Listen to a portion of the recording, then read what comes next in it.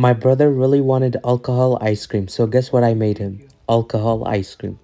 I told him to just get me the whiskey and I'll make it work.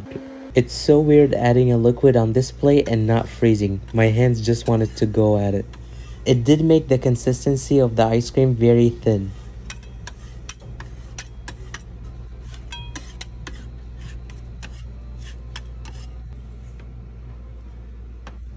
I was supposed to lower the temperature of the machine a lot more because I was impatient to let it freeze. It was not frozen enough and I started rolling. It did look like it's frozen enough, but it wasn't. It's tricky. Let's put those sick rolls in the cup and give it to my brother because I obviously can't try.